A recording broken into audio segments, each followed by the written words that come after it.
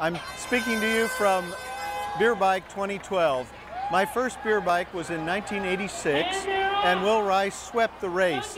I was amazed at how exciting the races were, as well as the parade in the morning and the water balloons and all that stuff.